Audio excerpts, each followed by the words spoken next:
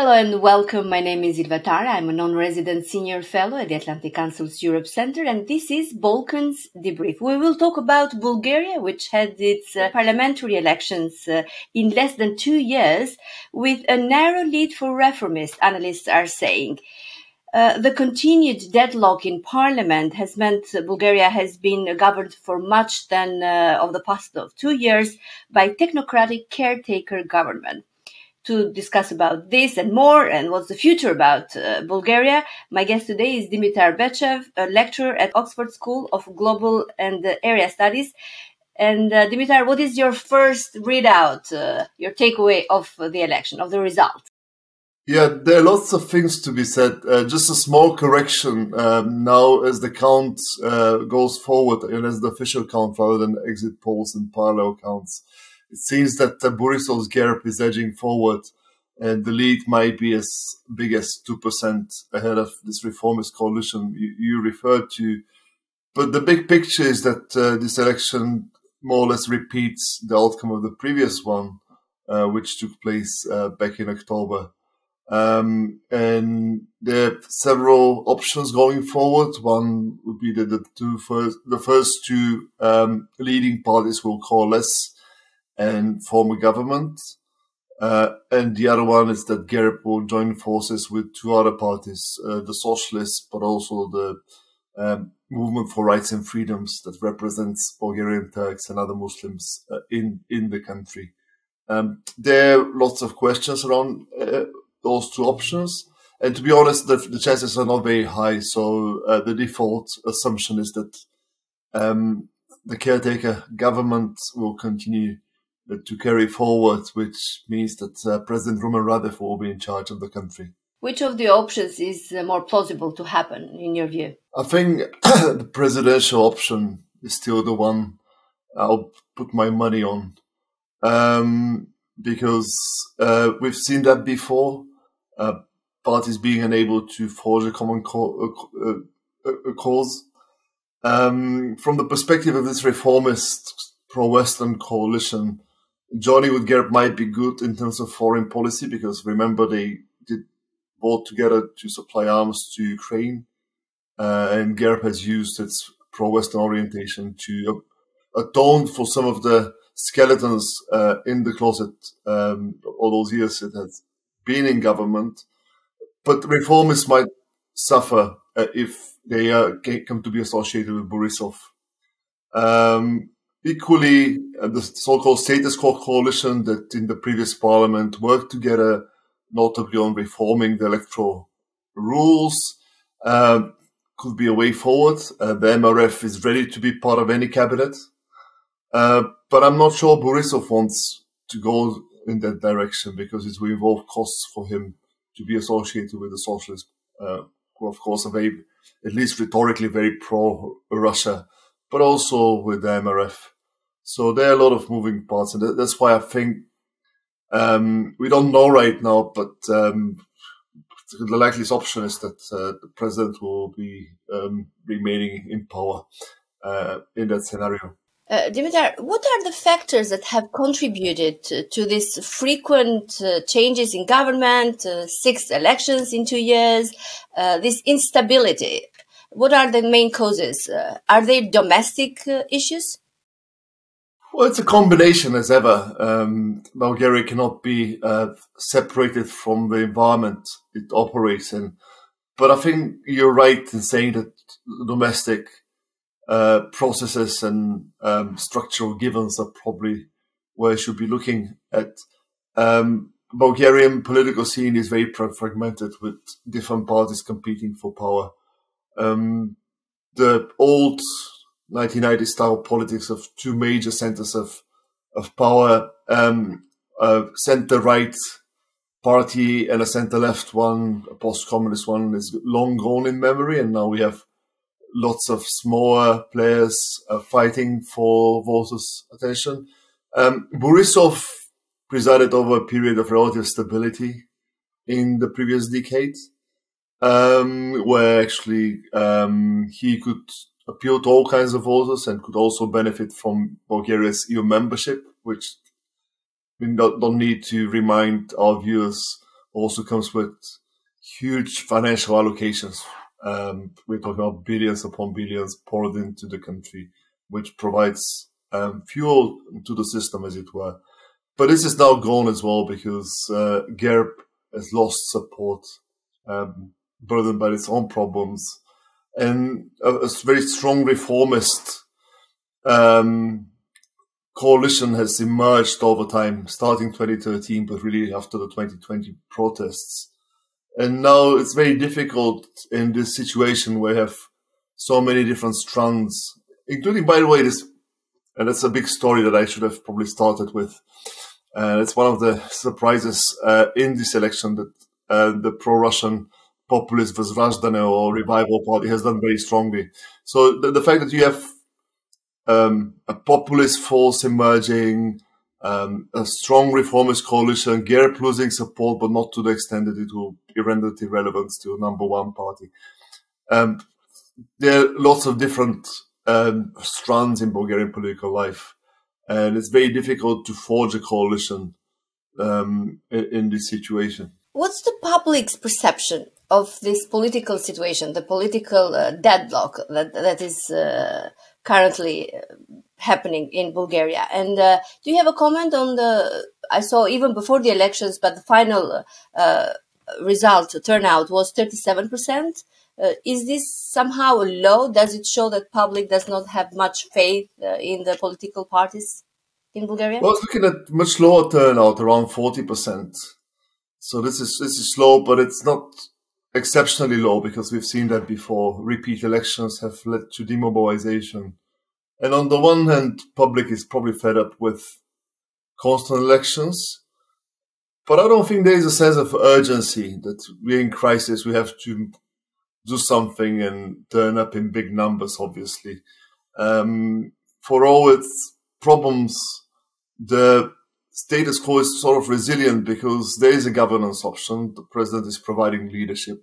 You might disagree with his policies, but there is no vacuum in this crisis. Decisions have been made and policies implemented, which probably helps this mobilization because I don't think voters, even if parties are decrying the crisis and calling for sort of participation, I don't think it really registers with voters.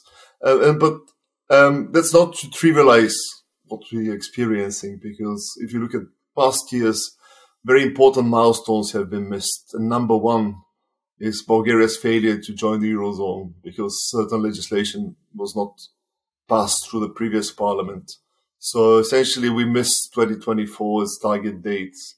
We're probably looking at 2025, and this is an essential goal for a variety of economic but also political reasons. Dimitar, what is the likelihood that Bulgaria moves toward a presidential regime? I don't think that's possible. It's an evergreen in Bulgarian politics. Every so often somebody, especially from the presidential office, suggests that we should change the constitution. But constitutional change is really cumbersome if you look at the way constitution specifies the amendment procedure. So I won't put my money. And the problem in Bulgaria is that we have a presidential regime by default, not by design, because of this institution of the caretaker government. In other places, if you have a government crisis, the cabinet that has been voted down stays in office. I mean, that's the case, for instance, in Montenegro, which of course went to elections yesterday as well. So Dritan Abazovic was voted out in August, but he's still in charge. In Bulgaria, what happens is if government falls and parties are unable to form one, then the president steps in and appoints his own or her own cabinet.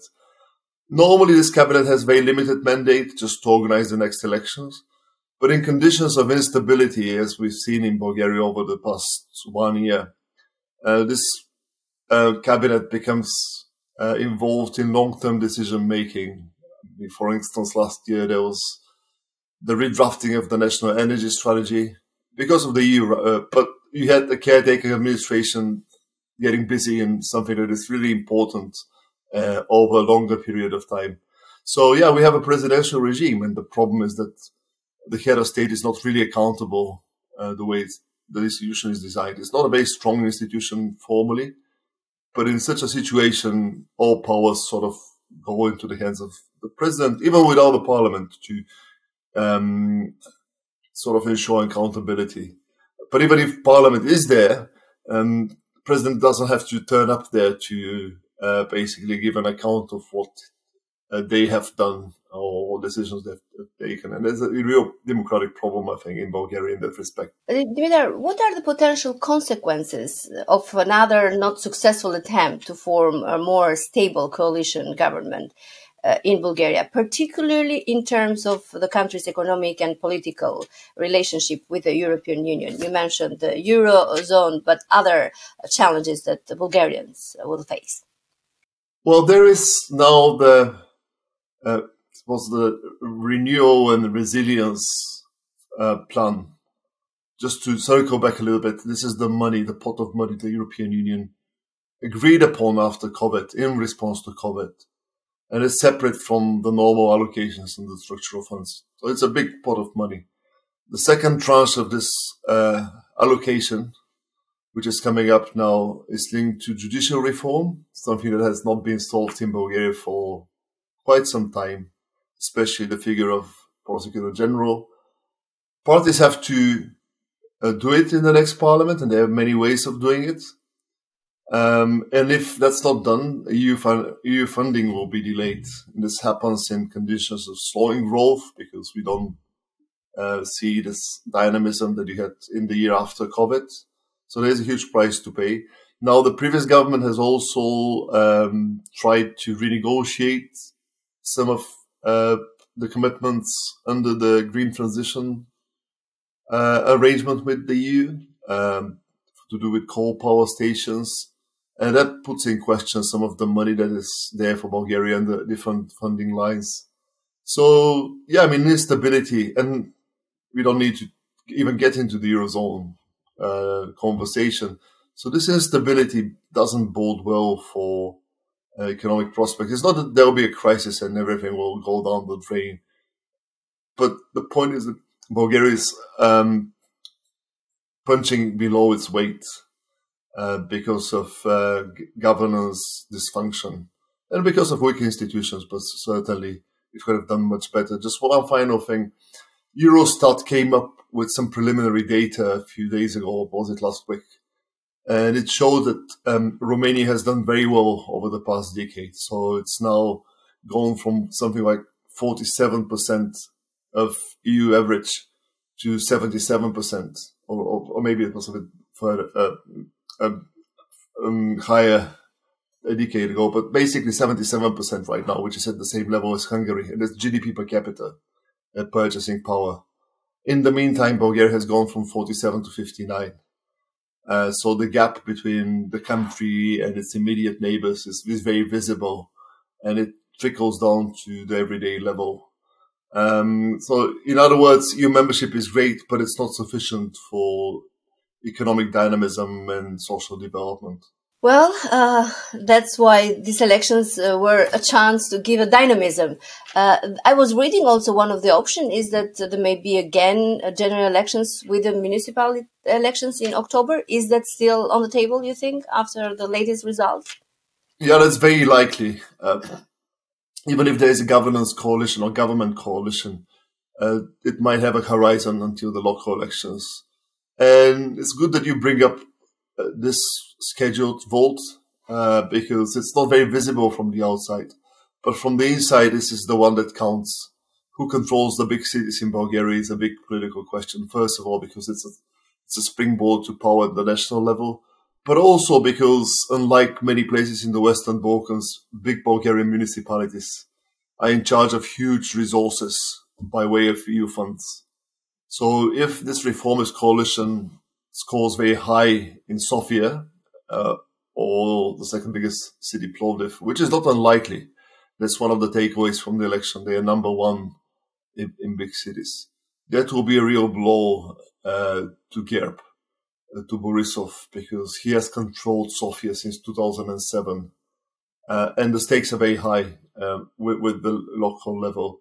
And if you interviewed political leaders right now on your broadcast, and if they are sincere enough, probably they'll confess this is what on the back of their mind, this particular contest.